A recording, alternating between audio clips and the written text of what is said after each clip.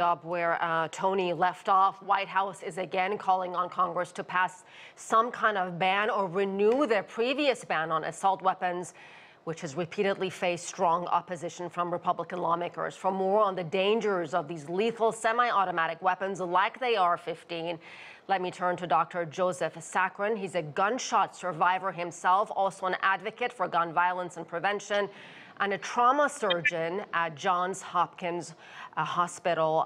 Dr. Sakran, the destructive power of AR-15 style weapons, we've seen it used time after time.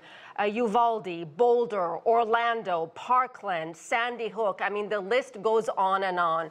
You say the impact is even more acute, more horrific on the body of a small child. Explain what you mean.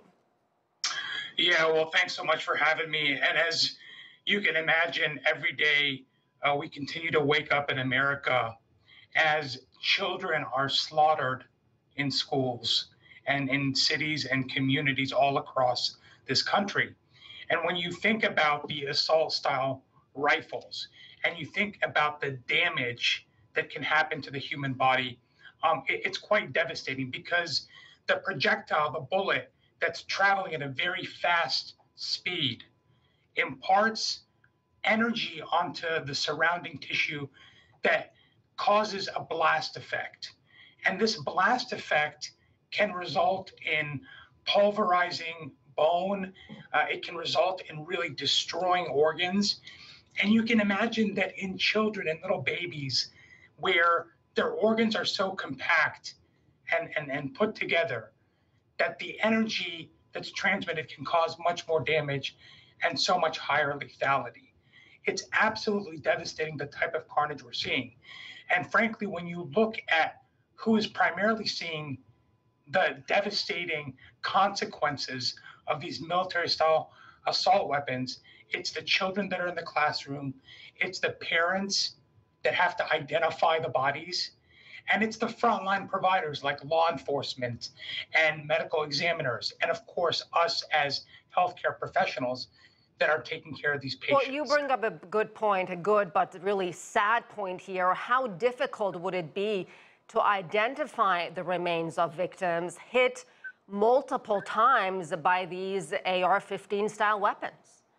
Well, I think as you alluded to, we've seen numerous prior mass shootings like Uvalde, where the destruction of the human body was so severe that parents had to identify their kids through DNA test. So just think about that for a second. They can't even identify their own child.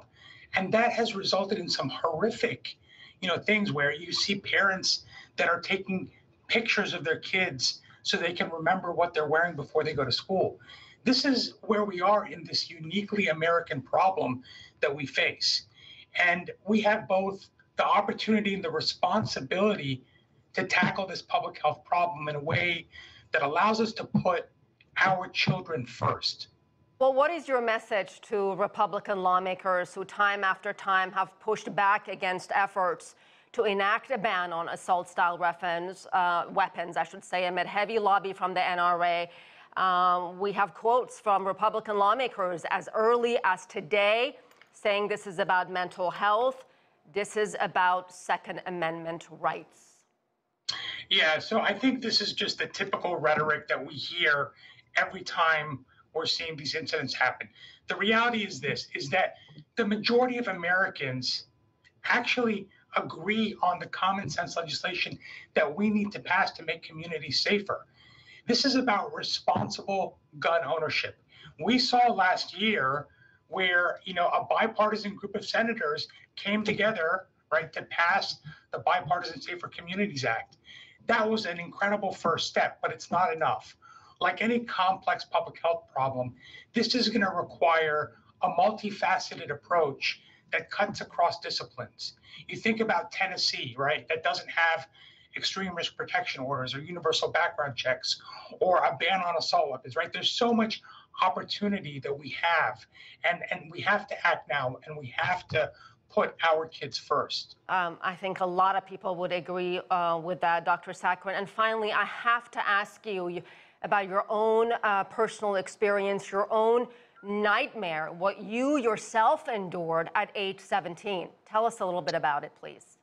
Yeah, I mean, it was tragic because here I am, the son of immigrants. My parents came to America in search of the hopes and dreams that so many of us strive for, and I went from being this healthy high school senior to collateral damage after I was shot in the throat with a 38 caliber bullet, and that was, I would say, looking back, the worst moment of my life. But it also turned out to be the most impactful because it inspired me to go into medicine. It inspired me to become a trauma surgeon. And frankly, when I initially went down this path, it's really to give other people the same second chance that I was given. But the reality is that the best medical treatment is prevention, which is why, I work in my capacity as a Brady board member, as a trauma surgeon, and as an advocate at the intersection of medicine, public health, and public policy, so we can implement data-driven solutions. And that's something that we all have to be a part of.